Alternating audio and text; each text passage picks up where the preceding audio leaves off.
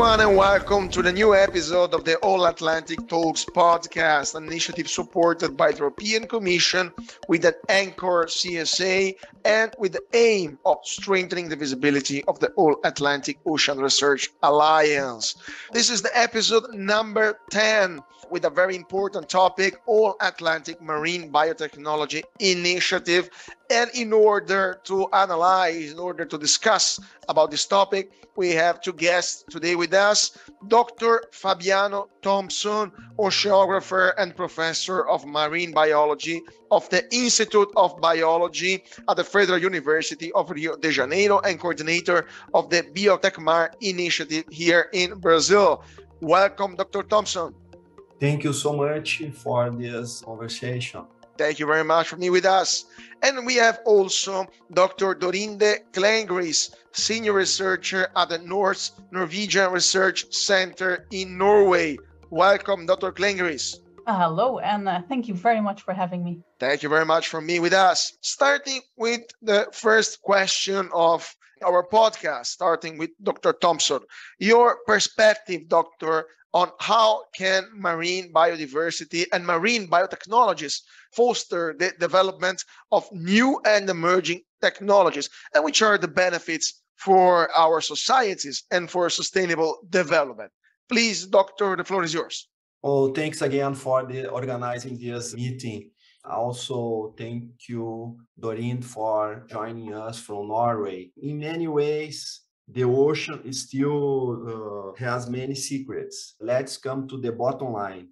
We have to seek food security for our countries. The ocean is a source of food items and new molecules that can be harnessed in the different biotechnological processes. When we talk about marine biodiversity, it goes beyond whales, turtles, and all these very symbolic organisms. The majority of the biodiversity is hidden within the microbes, which inhabit this planet for the last 4 billion years. By the way, they produce the oxygen we breathe. And all these microbes, then they can be harnessed in biotechnological processes through biotechnological tools such as culturomics, omics, metabolomics, and new molecules can be found in these microbes that can be used in aquaculture processes, the pharmaceutical industry, in the food industry. In terms of systems, particularly those systems that have still huge untapped biodiversity, such as the reef systems, they deserve our attention for the present and for the future generations. Why?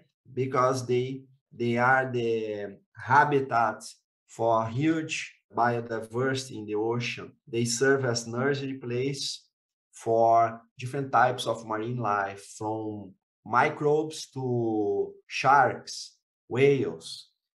Despite that, these reefs, they are under threat due to some industry giants that explore the ocean. So we have to seek new ways to explore the ocean and study the ocean towards a lower carbon economy. Thank you very much, Dr. Thompson. I would like to ask the same question to Dr. Dorinde Klengris. Dr. Klengris, so under your perspective, how can marine biodiversity and marine biotechnologies foster the development of a new and emerging technologies, and which are the benefits for our societies and for sustainable development? Please, Doctor. Thank you. It's a very interesting question, and I fully agree with Professor Thompson. There's a lot to make use of in the oceans, and I would say the possibilities are almost endless as far as we can think with creativity-wise. But I'd like to highlight some concrete examples that we are, for example, at NORS are working on, and especially coming from a Nordic perspective. One of the good things and one of the nice things about biodiversity is that all these organisms, they live at all different places. For example, here in Norway, there are some very cold seas. And that makes that the organisms living there, they have evolved to survive these specific habitats. And that has then given them some very specific characteristics to also survive these conditions and perform still well. And it's especially those characteristics that sometimes make them very interesting also for industrial applications. So my background research is microalgae. there's estimated many hundreds of thousands of different species that there exist in the world, everywhere where there's water.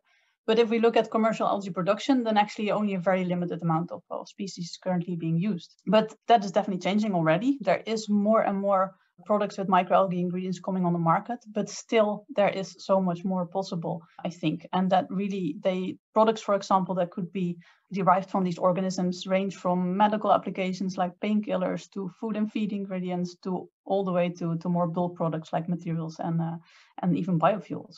Having said that, not everything is, especially currently, already feasible, especially not economically. So that's also where then biotechnology would start playing a role. But finding new strains, optimizing strains especially, as well as optimizing production processes can then help to make all these potentials become reality. So that's also, for example, if we look from a Nordic perspective, we have been bioprospecting microalgae in the cold waters around Norway, with the idea that, or the hypothesis that in cold waters we'll probably find species that have lipids with more unsaturated fatty acids to be able to survive this cold, and hopefully species thus with a higher omega-3 fatty acid content.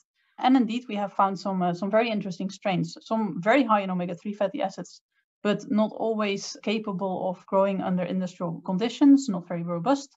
Others were lower, for example, or slightly lower in omega-3 fatty acid content, but were very robust. So optimizing these strains, taking them further to get them to higher productivities at an industrial level would be the next step.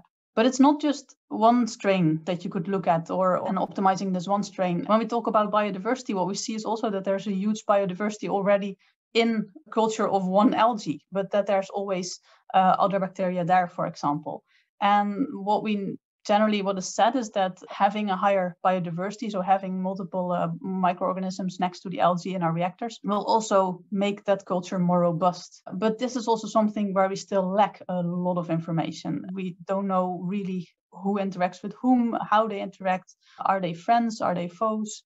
We know, for example, in agricultural crops, that pests and pathogens can lead to around 20 to 30% of annual losses.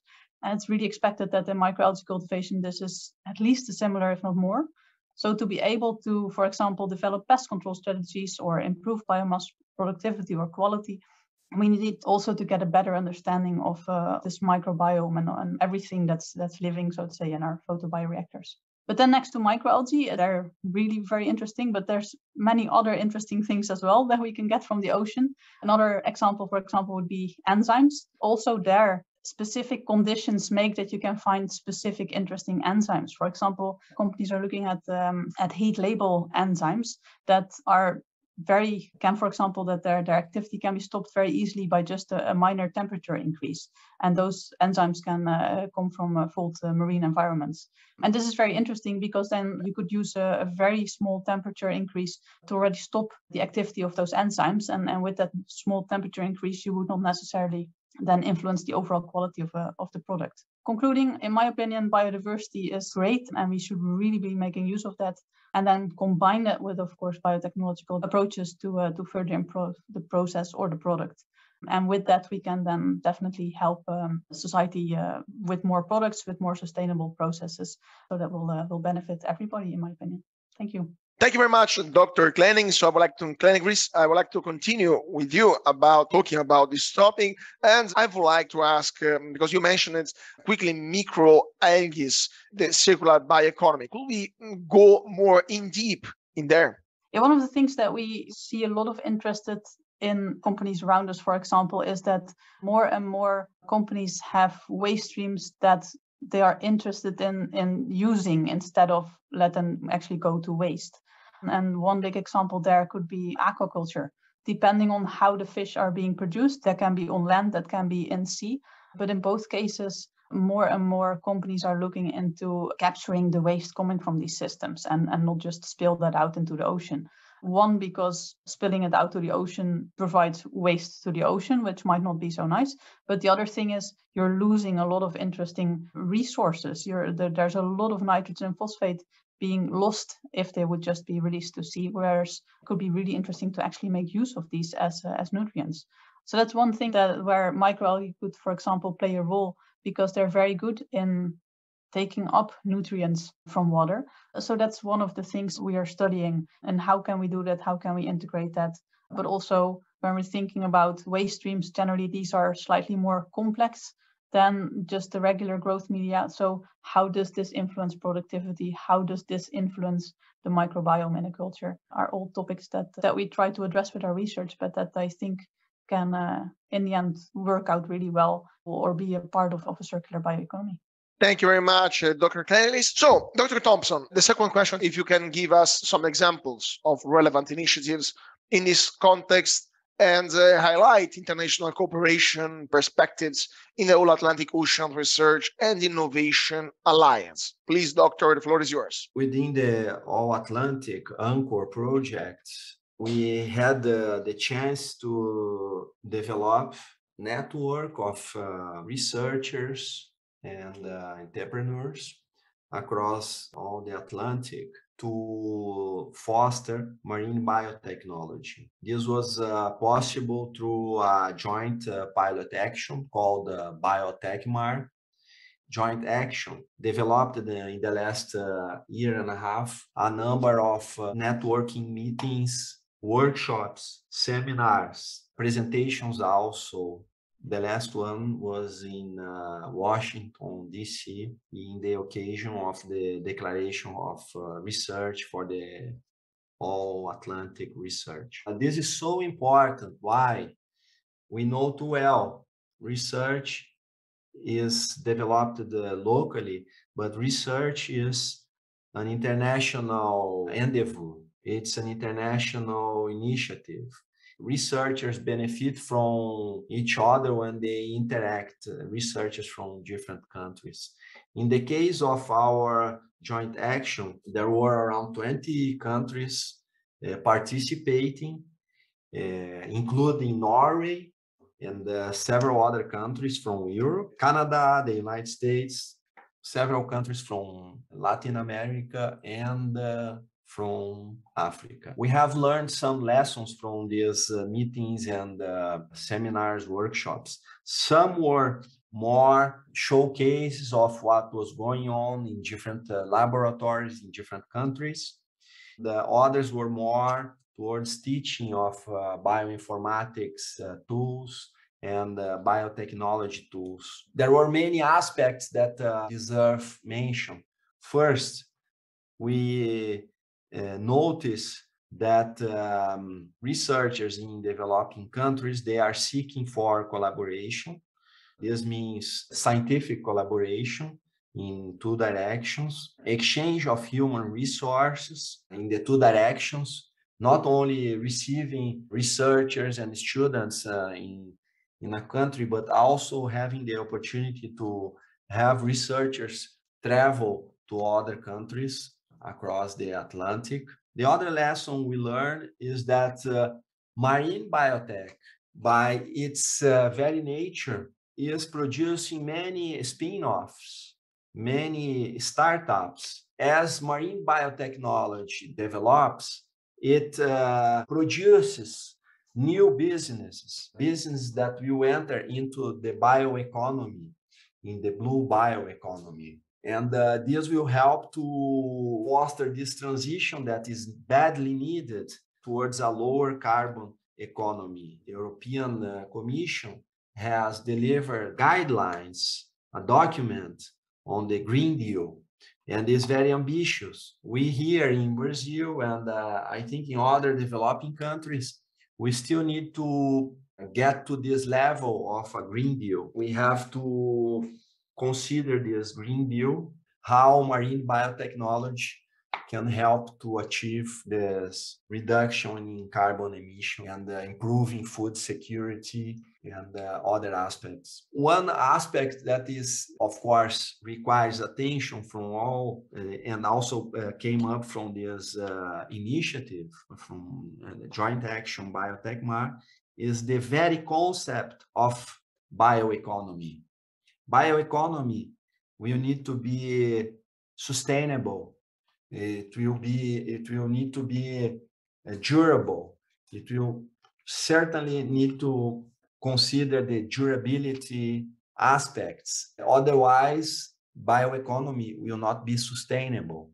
For example, in the Amazon, there are a number of biodiversity items, such as the açaí or dendê, which are now explored in bioeconomical processes, which is good that because it generates jobs and revenues for the country, in the one hand.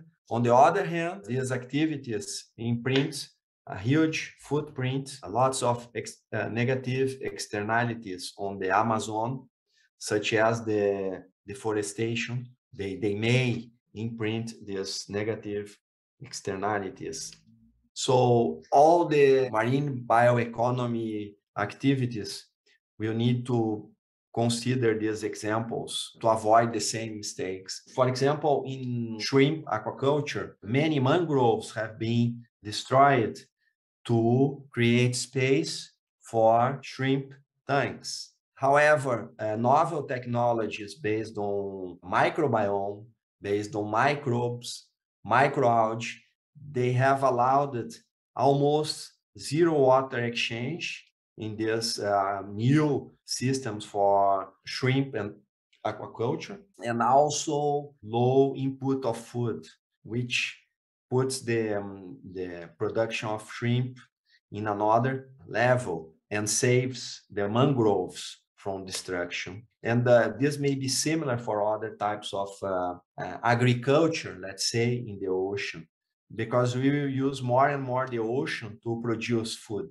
and hopefully in a very sustainable way. Another thing we learned finally about the All Atlantic is that we need to promote the early career scientists, those that are at beginning now their careers.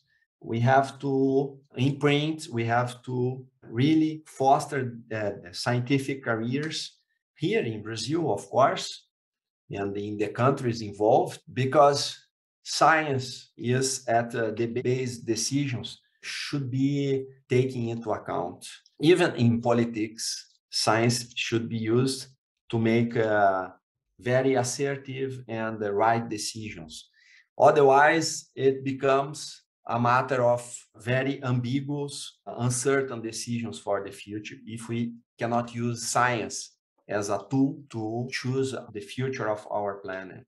That's more or less what we have learned. Thank you very much, Dr. Thompson. Unfortunately, our time is over, but I would like to thank you very much, our guest of today, of this number 10 episode of the All Atlantic Talks podcast, starting with Dr. Fabiano Thompson. Thank you very much, Doctor, for being with us today. Thanks for the invitation, Carlo, for everyone. My best wishes from the great city of Rio de Janeiro, the wonderful city of Rio de Janeiro. Thank you very much. Really, really nice city, Rio de Janeiro. And also thank you very much to Dr. Dorinda Kleinzings, directly from Norway. Thank you very much, Doctor. Well, thank you very much for having me. It was really a pleasure. Pleasure was all ours. So thank you very much for your attention. Thank you very much to you that are listening us on our podcast. Remember that you can find all the All Atlantic Ocean Research and Innovation Alliance podcast directly on your streaming platform on your device, and you can find us also on YouTube.